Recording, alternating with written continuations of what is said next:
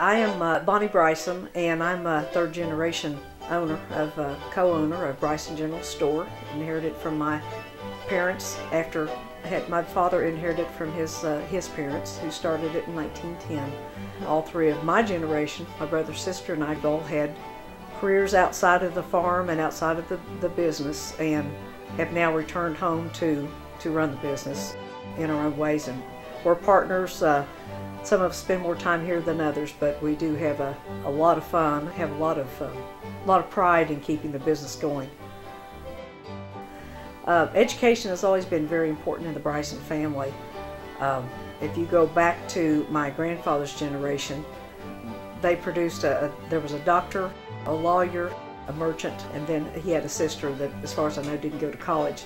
But all three of the boys, the sons of J.D. Bryson, went to the University of Kentucky, what at that time was called Kentucky State College. Uncle Doc went on to medical school, became a physician in Fullerton, and then later in Ashland. His brother Dart became an attorney in Ashland, and then Hugh desperately wanted to be here on the family farm, so he came back here and was a school teacher and a merchant. Lee, when we talk about the history of Bryson General Store, one of the things that's often brought up is that it was established in 1910 by two one-room school teachers, Hugh Bryson and Elizabeth Bryson. So they got out of the teaching business eventually, and the store became their thing. But it so impacted their way of life and how they thought and how they raised their kids and everything else. And I believe that Hugh Bryson and your mother had some one-room school history. They did indeed. You know, the little one-room school I attended on White Oak, Mom and Dad attended that same school. And you know, Mom was born in 1900. And I was born in 1939, so there's quite a few years separating my mom and me. But we both went to the same school. My dad went to that school. It's just amazing how it seems we go in circles. And you know, here you and I are today, and we both certainly have many connections, direct connections. I believe my sister taught you later on. She certainly did. Laura Hayes, your sister, was my 5th grade teacher. She was my sister's 5th grade teacher. So from a couple generations back that taught your mom, then your sister ended up teaching 3 in my generation. And she was certainly a beloved figure. Anytime the county needed a school in a certain area, like here on Schultz, they would go to the landowner and say, deed us this plot of ground. We'll build the schoolhouse, and when we're finished with it, the land will automatically go back to you. So that was the Smith land, and that's it. Same as it was with the Brysons, as you know. And so the Black Oak School there afforded a school for all of the children of the area, including my brothers, sisters, and all my cousins, of which there were lots of them. And everybody walked to school, and it was less than a mile, but it felt like a mile at that time. And I started school there when I was 6-year-old, and the teacher was Thalon Mullins. And whenever I completed the 7th grade at that, my teacher was Thalon Mullins, and was through each year. We went down to Black Oak. I was out at McHale, and we went in there and we was just visiting. And I remember the school teacher, don't remember who he was, but it always stuck in my mind. He come back through the classroom, he'd ask them kids, now what grade do you want to be in next year? So I went 7 years to the same teacher.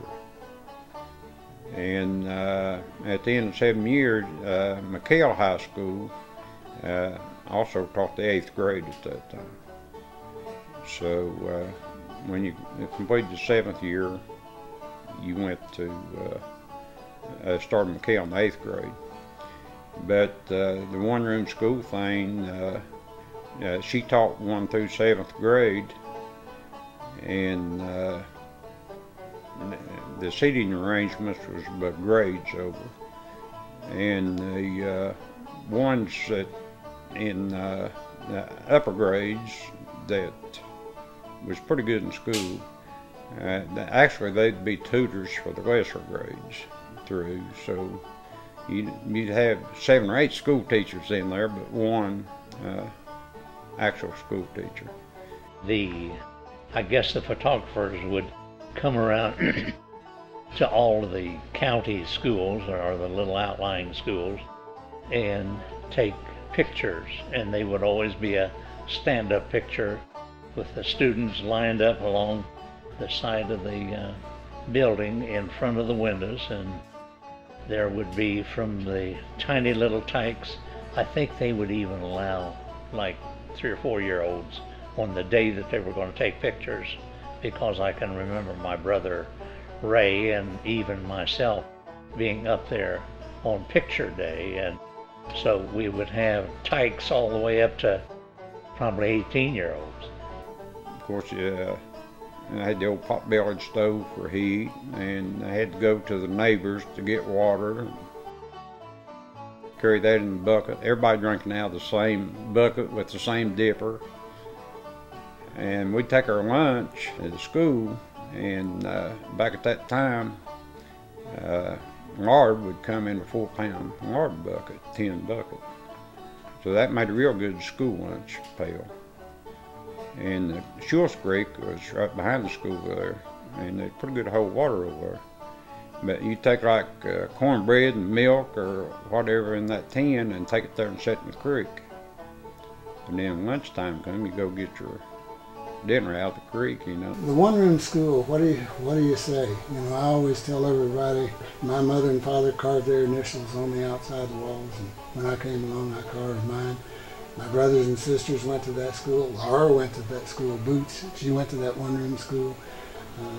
Norma went to that one-room school. Paul went to that one-room school. Leonard went to that one-room school. Rita and Sue, younger sisters, went to that one-room school. All of us.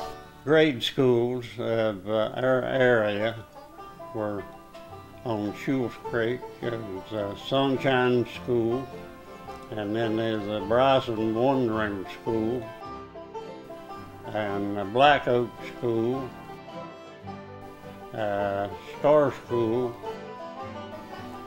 Dry Fork School, and Pine Grove School, and Loper School. And that was over about a 8-mile distance. Originally, there was a log schoolhouse on the Black Oak property, and which after they came along to build the new framed schoolhouse, they moved the original log schoolhouse to here on the Bryson property, which Bonnie has pretty much restored, and it's a beautiful site we have right here on Schultz Creek. And a lot of the kids had to ride horses to get to school. And kind of the roads was down in the creeks in a lot of places. They had to ride double on horses to go to school. Didn't matter how cold it was, we walked. I know it had to be below 0 a lot of times. One of the boys, the bigger boys, would come in of a morning and build a fire. They had a stove, and it would be pretty warm when we got there. And I walked to school. I walked out of Scap Lick, which was 3 miles. The fun thing was that there was a creek between the road and the schoolyard, and normally there was a culvert that you could cross over, but exciting times was when there would be heavy rains and there'd be flood, and sometimes you just had to wade across the the flooding creek to get to school. We had one pair of snow pants. They was good and warm and heavy, but me and Bon had to take turns on who wore 'em. Get up in the morning early and milk the cows, and then I'd get out and go to school in the winter time and unlock the school, go in and get the fire building, an old pot-bellied stove set in the center of the room, and get it warmed up by the time the teacher and everybody came in. And some mornings I froze before I got the fire built. It was rough. Then they would do the classes. She would start with the little ones, the primer it was called then, and then first and go up through the grades. Very interesting. Small. Each one was a small class, and so if it wasn't your turn to be taught, I often listened in to all of the other lessons and would attempt to do assignments for 3rd and 4th grade that had nothing to do with me being in the 1st grade, 2nd grade, or 3rd grade while I was there. When we moved there, I remember very well the cracks in the floor, taking chewing gum on the end of a stick and getting quarters out through the tracks that people had dropped through the floor. I remember when Dad started building an upstairs, we slept down, I slept downstairs until he started an upstairs. I was the first one to go up there, and it was by ladder, and just an old homemade wooden ladder. And then as Dad fixed on it, and we got situated, it became more and more home. It was always a very nice place to live, and it has served our family. I was always a little bit jealous that my sister got the one-room school experience I never got. Betty has some wonderful stories about it. I was, of my brother and sister, I was the only one who attended Bryson School, which is just down the road from Bryson General Store. And it was a one-room school. We had grades 1 through 8. Being a one-room school, we were heated by a stove in the center. Having heat there, cold heat in that stove, iron stove, was exciting. One day we heard this loud noise, and I looked up, and our stove had split and had fallen apart. There was burning coal, embers all over the floor. Everyone immediately ran out of the school. One of the older boys was instructed to run to the store because they knew there would be people there. And before you knew it, we had a men with a bucket brigade going from the creek to put out the fire and save the school. I went to Black Oak School, and it was very open, very cold. One time it caught on fire. Aaron, my brother, he always would go 5 o'clock every morning and build a fire in that old school, in the old big pot-bellied stove, which was way bigger than that one. Some way, somehow, it got too hot, and it melted through the floor, they said. Well, it burnt a big, huge hole, and hell, and whatever, that didn't go ahead and burn all the way down. I don't know, but it didn't. Well, then we had to go down here at Bryson School for a year, finish out that year and part of the next. Bryson School was just right down the road here from the store. And in the early 50s, my mom, Doris McDowell Carver, she was the school teacher at the one-room school. My brother Billy went there. And I have other cousins, that grew up on the farm. Back in those days, these were just little country kids, and many of them didn't have a lot. And she got to introduce hygiene to those kids, a lot of them. And she always felt proud, she got to teach a lot of little kids about, washing their hair and comb, how to, groom themselves and brush their teeth.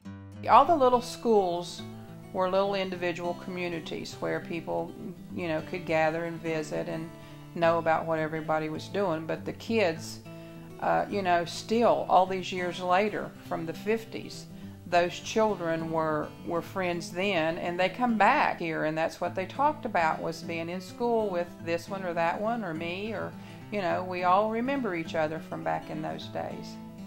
And if you think whatever happened there somehow is part of you, part of me, part of this whole community, part of a greater community of the nation and the world, right there in that one little spot.